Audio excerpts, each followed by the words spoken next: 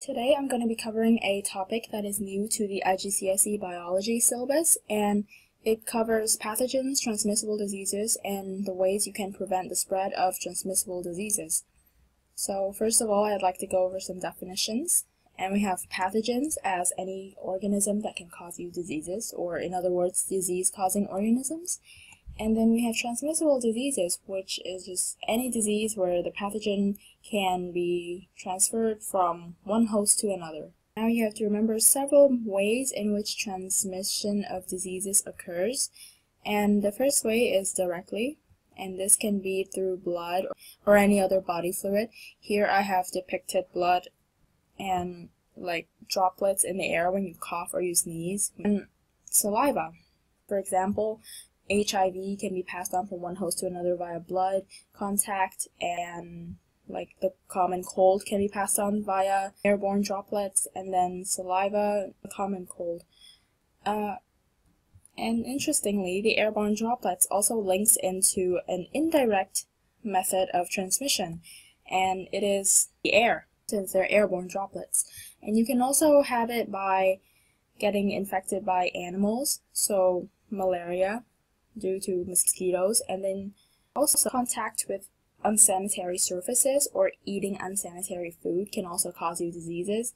Like, for example, so you eat food with poop of someone who has cholera in it, then you would end up having cholera too.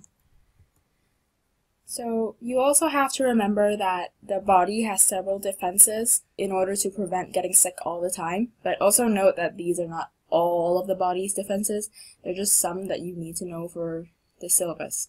So first we have the mechanical barriers, which includes the nose hair, in your nose obviously, and then you have your skin. The nose hair obviously prevents pathogens and a bunch of other things from entering your body. It just traps it in your nose, and your skin is a very protective, waterproof layer. So if you think about it, imagine HIV. If you have skin-to-skin contact with someone, then it will be fine. But if your skin has a cut in it, and then the person who has HIV also has a cut in their skin, and then your cut and their cut come in contact, then you will get HIV. And that is because the barrier has been broken. And then we have the mucus in the trachea, trap any pathogens so that they don't enter our lungs. And we have the stomach acid, which serves the purpose of destroying pathogens in your food, so that when it comes to the intestine, when things are actually being absorbed, you don't absorb any pathogens that can cause you serious health troubles. And then we got the white blood cells, and these are involved in phagocytosis and antibody production, and this will be covered in more detail in the supplement syllabus. And these cells can be improved by vaccination. We're up to controlling diseases from spreading. Firstly, you need to keep your body hygienic, and this is so that when you brush your teeth, which is part of personal hygiene, then you would be killing all the bacteria in the mouth so that they don't enter your body, and also you don't accidentally spread anything when you cough, because your mouth is just clean. And you're also stopping pathogens from growing on your body, for example, athlete's foot. And when you prevent things from growing on your body, then when you come into contact with another person, that person won't get infected either. So yeah, it's just good for everyone.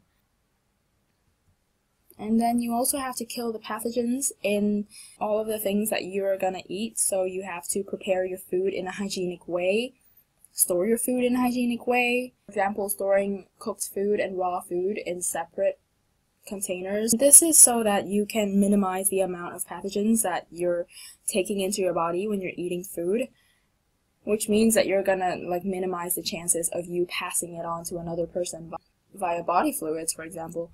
And then you have a proper treatment of garbage and also sewage treatment, and this will reduce the number of pathogens that are available in the environment. There would be less pathogens around.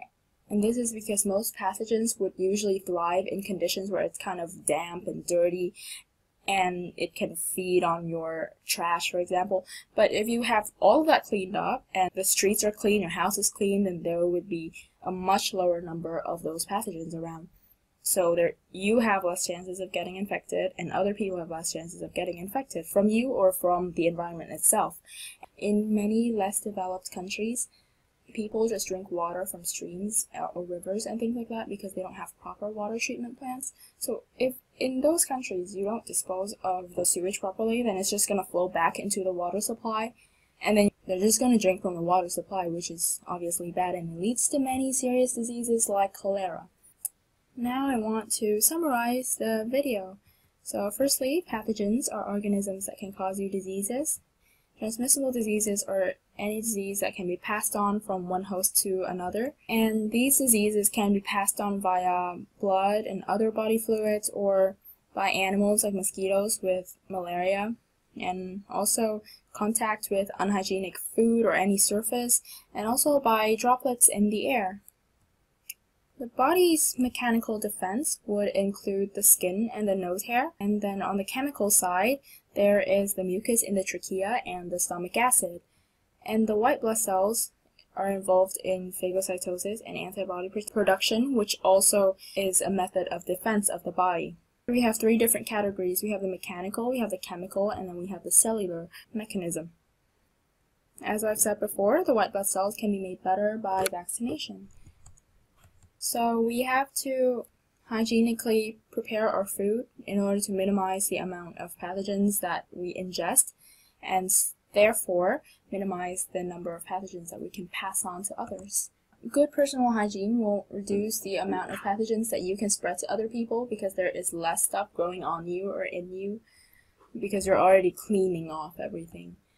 Also, lastly, you've got to treat sewage and waste disposal properly in order to ensure an absolutely clean water supply and a clean environment, so that there is no pathogens in the water supply and no pathogens in the environment that can cause you diseases.